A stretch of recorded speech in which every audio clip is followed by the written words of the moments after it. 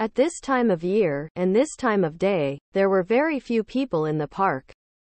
It was probable that the young lady, who was sitting on one of the benches, had just wanted to rest for a while and think about the coming spring. She sat there, thoughtful and still.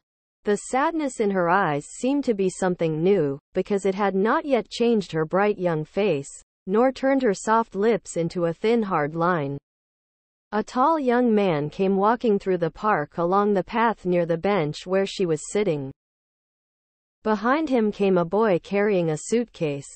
When the man saw the young lady, his face changed to red and back to pale again. He watched her face as he came closer, and his own face showed both hope and worry at the same time. He passed her only a few meters away, but she gave no sign that she had seen him, or even knew he was there.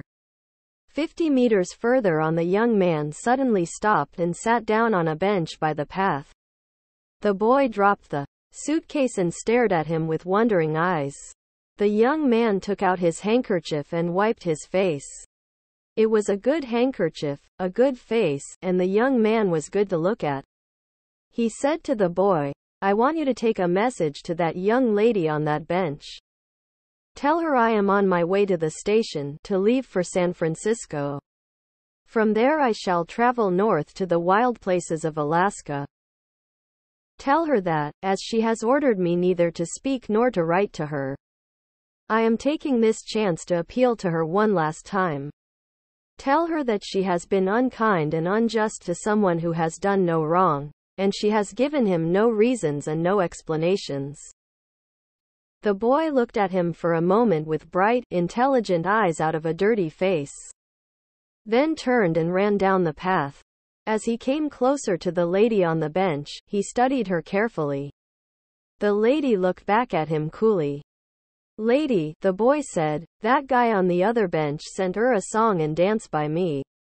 If don't know the guy, and he's tryin' to do some funny business, say the word, and I'll call a cop in 3 minutes. If does know him, and he's all right, then I'll give the song and dance that he gave me." The young lady showed just a little interest.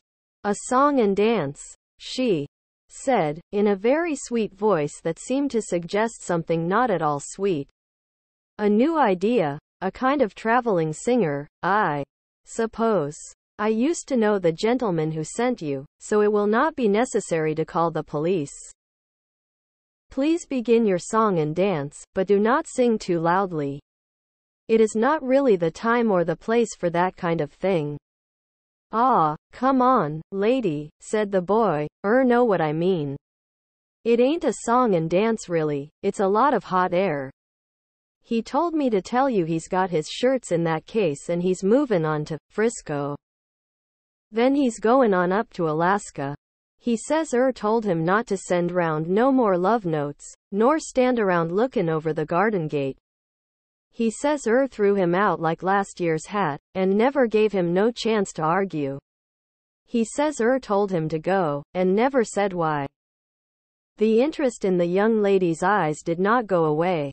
Perhaps her interest was in the cleverness of the future Alaskan traveler, who had found a way to get round her orders.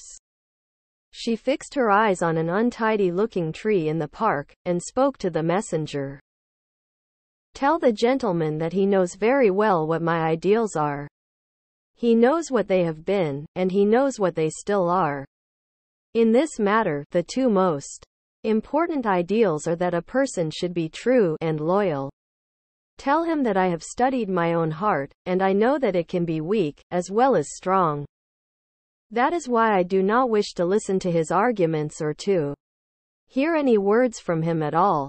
I am not unjust, and have never been unjust. But if he really wants to hear what he already knows, you may tell him this. Tell him I entered the garden room that evening from the door at the back, to cut a flower for my mother. Tell him I saw him and Miss Ashburton beneath the pink oleander bush. It was a pretty picture indeed, but the juxtaposition told the whole story without the need for a single word. I left the garden room at once, without the flower, and with my ideals broken into 100,000 pieces. You may take that song and dance to your dancing teacher. Juxta. Juxta? Help me out, lady, said the boy. Give me an easier word, will Juxtaposition. Or, if you like, closeness, the kind of closeness that can destroy an ideal in a second. At once the boy turned and ran back to the other bench. The young man's eyes questioned him, hungrily. The boy's eyes shone with excitement at his new job as translator. The lady says that she knows that girls just can't stop listenin' when a guy comes tellin' stories and tryin' to be real nice and friendly. That's why she won't listen to no sweet words from She says she caught in the hothouse under the flowers with her arms around a girl. She just stepped in the back to get a flower for her ma, and was holdin' this other girl real nice and close. She says it looked pretty, all right, but but it made her sick. She says gotta get busy and get off and get that train real quick. The young man's eyes opened wide and his eyes lit up with a sudden thought. His hand flew to the inside pocket of his coat, and pulled out a handful of letters. Choosing one, he gave it to the boy, together with a silver dollar from another pocket. Give that letter to the lady, he said, and ask her to read it. Tell her that it should explain everything. Tell her that she needs another ideal, she must learn to trust, and that trust can prevent much unnecessary heartache. Tell her that her ideals are not broken.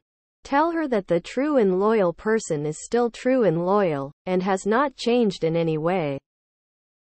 Tell her I am waiting for an answer. The messenger stood before the lady again. The guy says there's been bad things said about him, and it ain't right, it ain't just. He says he ain't a bad guy. And, lady, read that letter, and you're goin' to see that he's all right. The young lady took the letter. She seemed unsure about it, but she opened it, and read it. Dear Dr. Arnold, I want to thank you for the very kind help that you gave to my daughter last Friday evening, when she became suddenly ill with her old heart trouble in the garden room at Mrs. Waldron's party. It was so lucky that you were near enough to catch her as she fell, and were able to give her a doctor's care at once. We are sure that you saved her life. I would be happy if you would visit as soon as her doctor.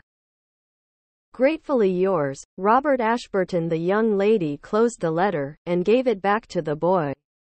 The guy wants an answer, said the messenger. What's the word, lady?